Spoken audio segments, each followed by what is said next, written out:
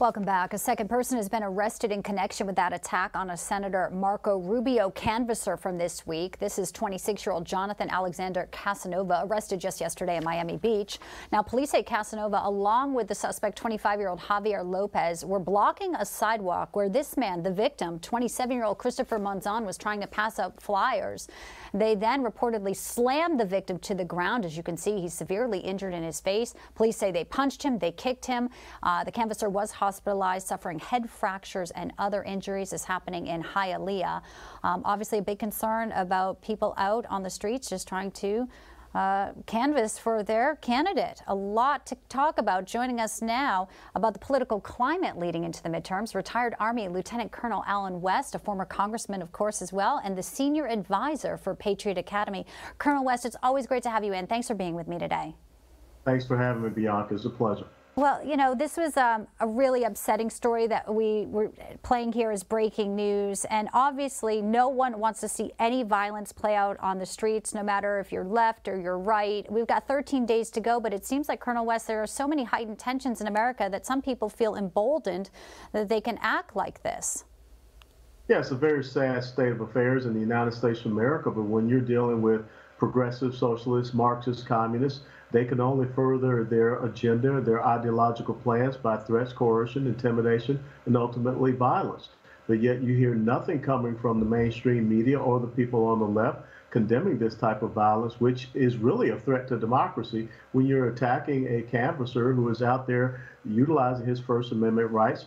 Or you find what happened not too long ago when someone opened fire on Republicans who were practicing for a baseball game, or what's even more egregious are the attacks on pro-life centers and the 80-year-old woman in Michigan who was shot going out there and passing out literature because she was pro-life. But yet you have this organization, Jane's Revenge, that is out there torching pro-life pregnancy centers, but yet there is no FBI raid against the leadership of Jane's Revenge, but yet a pro-life activist can have an FBI raid against him. So the hypocrisy is very dangerous, and we should not have this two-tier system of justice.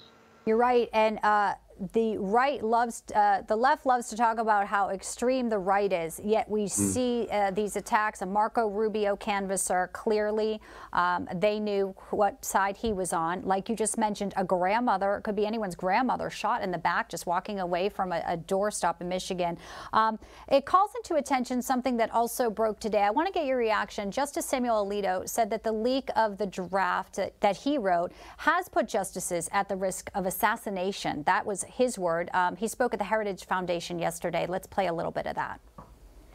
The leak also made those of us who were thought to be in the majority in support of overruling Roe and Casey targets for assassination.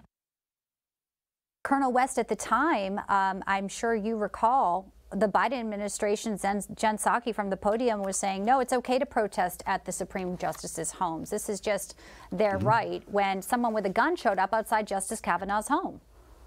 Yeah, and that's a complete violation of U.S. statute and code. But think about this. We had a sitting member of the United States Senate who just happens to now be the majority leader. That's Chuck Schumer, who stood up and he said that they would not know what would hit them and they would reap the winds. And he was addressing that toward Justices Gorsuch and also Kavanaugh. He listed their names specifically. But yet you saw no investigation into him. And, you know, we cannot continue down this path where they give cover to progressive socialists to go out and do the things that they're doing, attacking people. And again, you want to talk about a threat to democracy when you are making assassination plots and attempts against Supreme Court justices, when you are purposefully, someone leaked that draft memo out so that they could stir up the left, and you saw the protests and things that continue on to this day. Again, we talked about the Jane's Revenge attack against pro-life pregnancy and advocacy centers. This has to stop, and this has to end. And every time the left calls the right extremists, they're probably just looking at themselves in the mirror. I think it's called projection. I'm not a psychology major, but yeah, exactly. And we still don't know, of course, who the leaker is of this draft. Funny how that should be the case there, because our Justice Department perhaps a little more focused on other things like raiding Mar-a-Lago. While we look ahead, though, as we said, I think, did we just lose Colonel West? Okay, he's back. Real quick, final word. We want some rational minds. We want the political process to play out, obviously, as we hit the midterms with peace. You know, the agree to disagree. This is, you know, our political system here. Everyone's going to the polls. Any thoughts here, Lieutenant Colonel West? Yeah, let's respect each other's constitutional rights. We have the freedom of speech, not freedom of accepted speech. We have the freedom of expression, not granted expression. We have the right to petition our government for redress of grievances, and we have the right to peacefully assemble. And so let's respect those rights regardless of your ideological bent.